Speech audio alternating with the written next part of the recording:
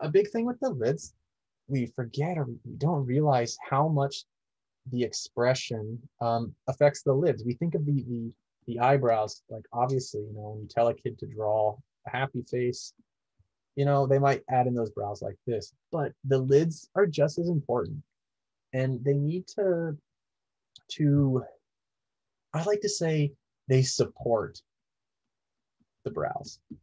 So you're not going to be able to, like, if you have this, brows like this, you're not, obviously your lids, we don't want them to do that as well, because that's kind of crazy looking.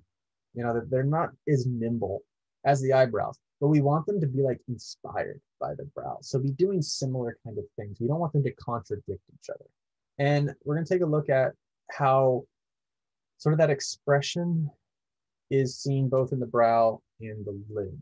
Here we got Flynn Rider being all sort of sad, worried. So you got that angle we kind of talked about, and then the curl up. So you got that sad angle up and little curl, little furrow.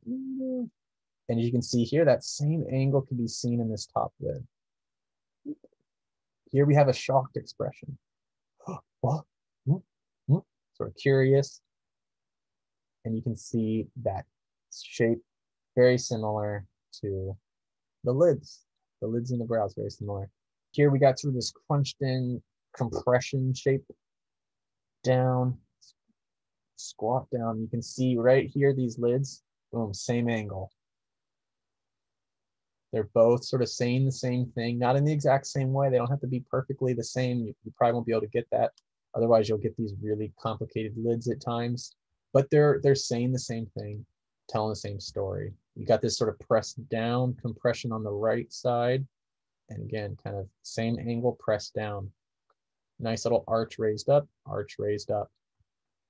So when you're building your expressions, sometimes I like to kind of build the brows and then go in and put the eyelids in and use the shapes.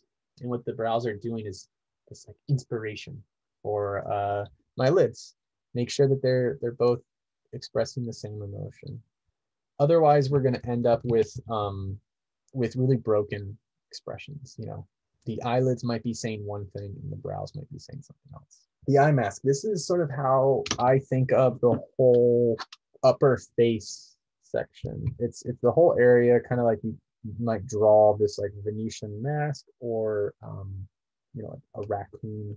And I like to use this because when I think of it as an eye mask and not as these separate entities, and build my expressions out of the eye mask, it keeps things unified, simple, and working together. And I know everyone within that eye mask is going to be saying the same thing because they're all built around the same foundation. And this is kind of where you can kind of build that asymmetry. You can kind of squish down one side and stretch out the other side of the eye mask. I kind of just like, we're going to kind of reverse engineer this, but this is how I go about building expressions. When I'm first kind of drawing them out, a lot of times I'll go in, and you might have started to see me do this when I was drawing expressions earlier on, is I'll kind of think of like a really big startled surprise and draw sort of that Venetian eye mask. And now think about, okay, if this was my default, we saw that. How have I changed the outline of this shape? And think about how it's stretched and maybe even kind of compressed a bit. And that's what I want to do to everything else. So if I'm going in here and I'm building in my eyebrows, they're going to run along that edge that I distorted. And these lids and the eyeballs are going to stretch as well. So then now that whole area is working together as one unit. If we do the same thing, but we want them to be angry. We want to, thinking about that anger, we talked about it being these angles inward and down. So building that mask, isn't crunching in, being angry. And Okay, think now this is my default. How have I changed and distorted this? That eyebrow, the outside kind of came up and then down. That crunch wrinkle. Again, we started down and up. Same thing here. We've squished the inner part, so I'm going to do that. Same thing. I'm going to push up and push down on that top lid too.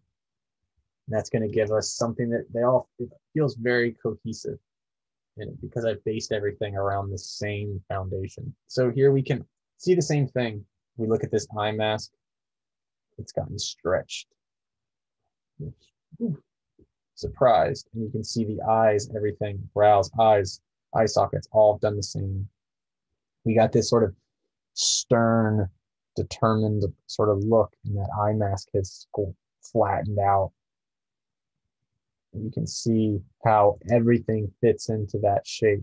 We got our sad expression here. The inner parts have come up. And the bottom's a little more default. It hasn't really changed much. And same with those lids, you can see how they haven't really changed much, but all these angles have been pushed and distorted. Cool. And when I'm drawing out eye masks, sort of starting out trying to figure out what to do, as I draw them out, I think, how can I kind of like squish one side to get a bit of asymmetry? And is that helpful? Left side, right side. Typically, some people will say you kind of always outward, whatever way your character's kind of looking, that's the way you build your stretch and squash side. But that's not always necessarily the case. Sometimes it's the opposite. Majority of the time, it lands like this. So it's like your character is facing this way. This side's going to be a little bigger and this side's going to be a little more squat. It'll help with that eye direction and making sure that your audience is looking to the correct side.